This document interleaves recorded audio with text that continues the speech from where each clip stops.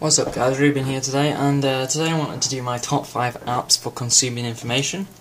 We live in an age consume a lot of information, and I wanted to get that, you're looking for apps all the time and ways to obtain this information, and today I have my Nexus 7. I'm going to show you 5 apps that I think work really well on this device, and obviously other Android devices, for consuming information. So all these apps are free, minus one in-purchase paid app, which I will talk to you about, and we'll start off with.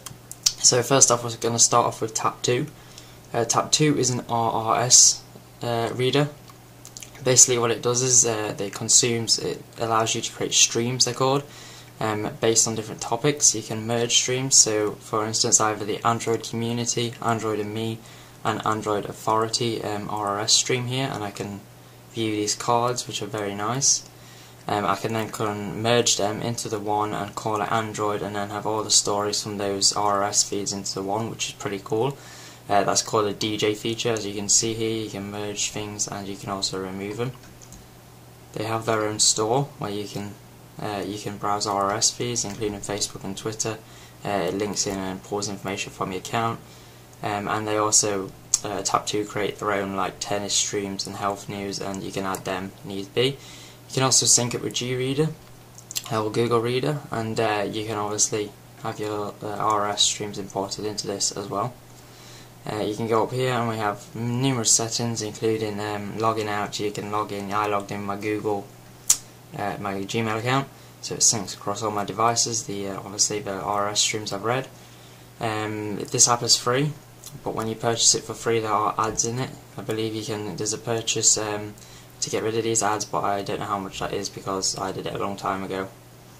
But yeah, obviously it's very nice. It's got a ice cream sandwich kind of jelly bean look going on. It's very square and rigid, as you can see across the top here, but it's very nice indeed. I'll just say preferences. You can have a dark or light theme, card font size. You can also do backups of your RS streams, etc.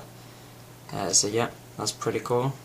A great app that I use all the time, and probably my most used app to consume information.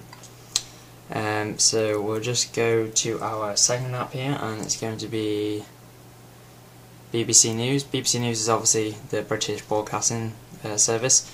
They are a news company in the UK, and they also do worldwide news. Obviously they're the main, biggest news company in the UK for news information, basically, including top stories in world economics and politics, sport, technology, you name it, they do it. So as again, it's very Jelly Bean ICS look, very rigid, and works great with Jelly Bean, what I'm running here. And basically this is what you get when you first load up. You'll get top stories, world stories, UK, sport, entertainment and arts, and as you can see you also get technology.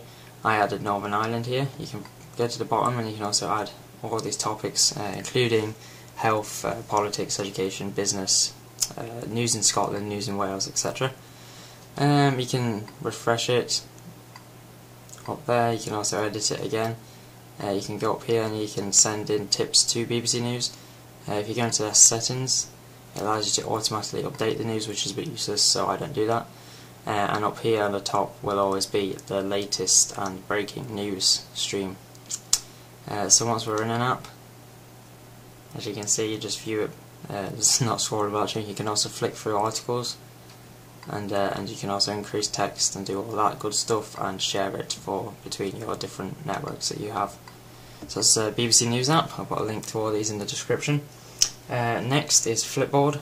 Obviously we all know Flipboard. I'm not going to go through a lot of that.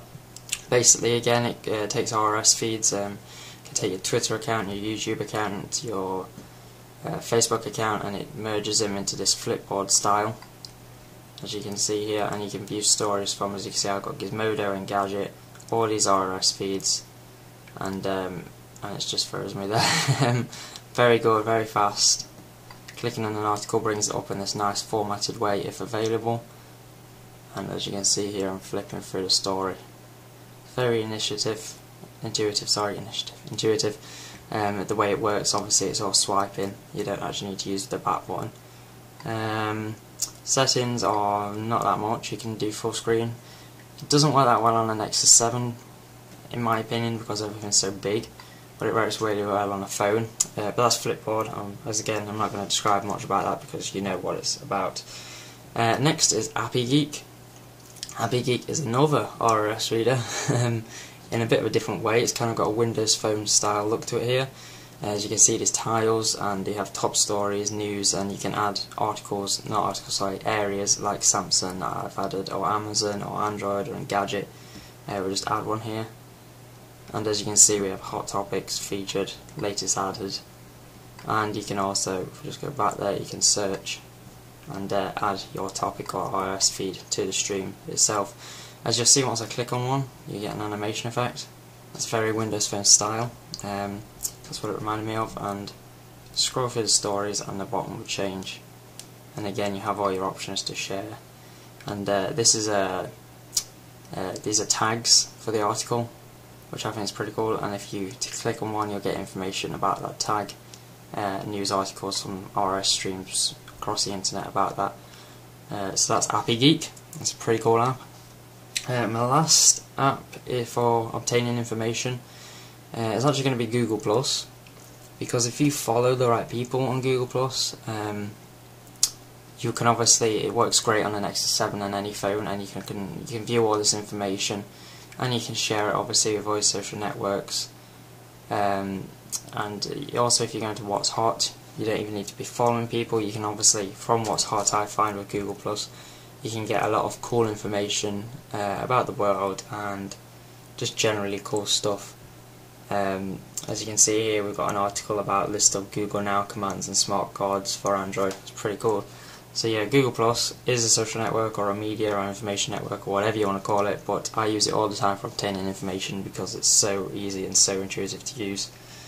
An honourable mention to maybe not a news or well, it's an information obtaining app, but it's not a news app, I suppose, is Zeno.